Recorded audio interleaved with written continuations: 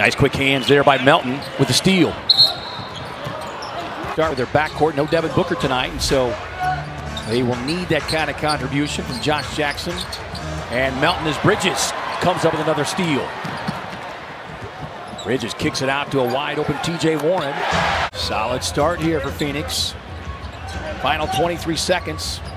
Giles inside. Holmes steps into the passing lane. Bjelica and Fox back on the floor along with Cauley Stein. Fox throws it away. Oubre to Warren. One player who did the damage. Their bench outscored the Suns bench 31-18 as Phoenix opens it up with the turnover, but then Melton fortunately gets it back. T.J. Warren able to sneak inside for the reverse. T.J. with 11, and again in the absence of Devin Booker, he'll need to come to life as Melton comes up with another steal.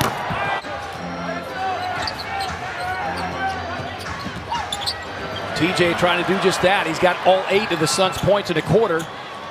Make it 10. The Suns right now, they're not giving in.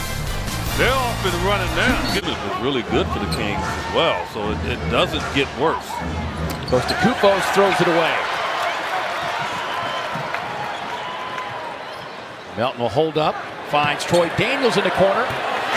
Well, whatever was said in that conversation earlier in the day with Kelly Oubre and Igor Kokoskov.